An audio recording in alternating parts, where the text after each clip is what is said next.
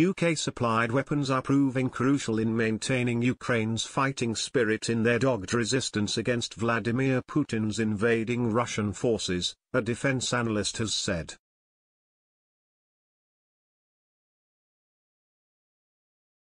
But Sam Cranny-Evans also warned there was clear evidence Russia was deploying cluster bombs and red phosphorus, both of which are the subject of international treaties banning their use.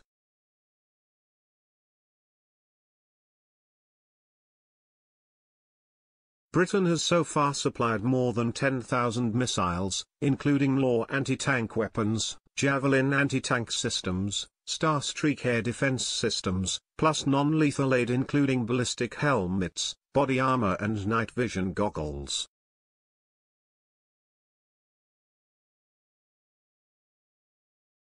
Speaking on April 8, Prime Minister Boris Johnson said, "Putin has steeled our resolve, sharpened our focus and forced Europe to begin to rearm to guarantee our shared security."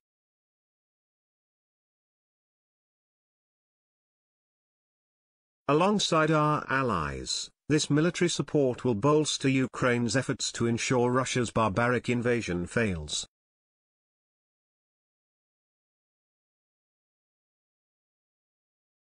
Mr. Cranny-Evans, a research analyst with the Royal United Services Institute, RUSI, told Express.co.uk, there are two sides to this.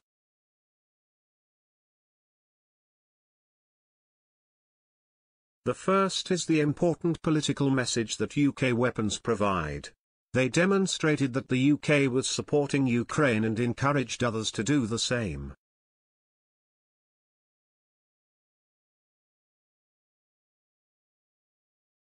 This political support has been important to maintaining Ukrainian fighting spirit. The cult of the Javelin and LAW are examples of this.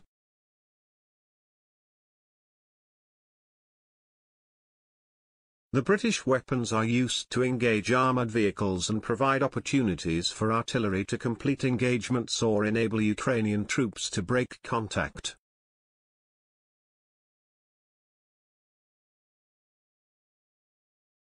Both sides were waging war using a mixture of Soviet and post-Soviet systems, with artillery weapons probably the most important, Mr. Cranny-Evans stressed.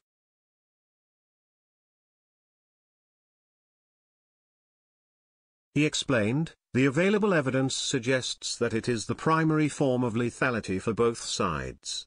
Specific systems in use include the 2S-3 AKE and 2S-19 MS-2S, which are tracked self-propelled howitzers that are used by both sides in varying quantities.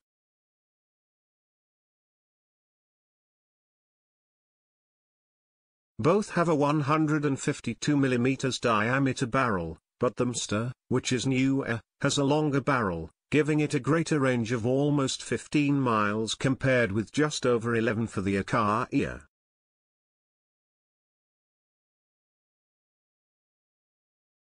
Mr. Cranny-Evans said, the MSTs in service with Russia are modernized to a greater extent than Ukraine, giving them improved accuracy in terms of positioning and gun laying, which can be important in an artillery-dominant fight.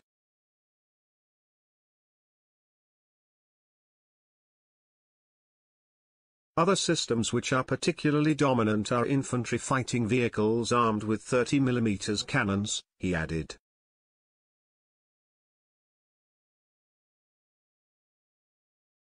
Mr. Cranny-Evans continued, both sides operate similar vehicles, the Ukrainians the BTR-3 and BTR-4, Russia the BTR-82 series.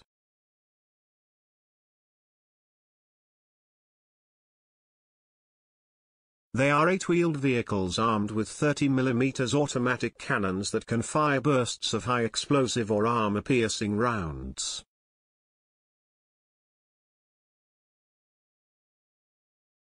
They are very dangerous for infantry and can remove an arm or leg if they hit a person. Their rate of fire means that they can suppress and restrict infantry movements and even defeat main battle tanks.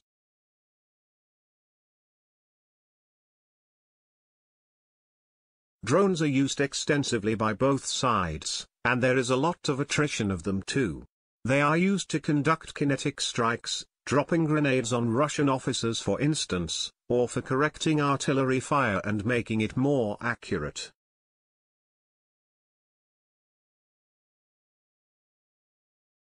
They also play a role in electronic warfare, and are used to collect cell phone details and jam communications.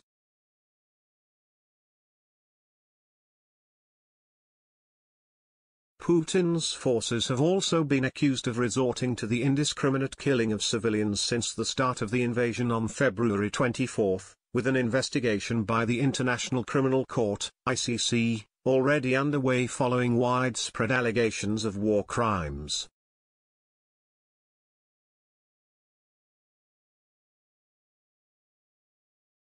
Mr. Cranny Evans said, "There is clear evidence of cluster munitions being used and phosphorus."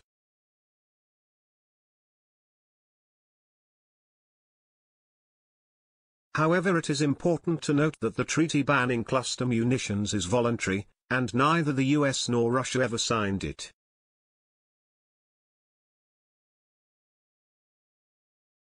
Both Putin and Lavrov had also made periodic nuclear threats, prompting speculation that tactical nuclear weapons could be used in Ukraine, but Mr. Cranny Evans played down such an outcome, at least in the short term.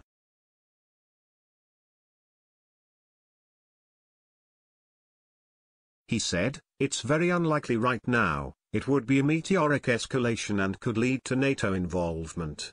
It would be incredibly risky for them to do so."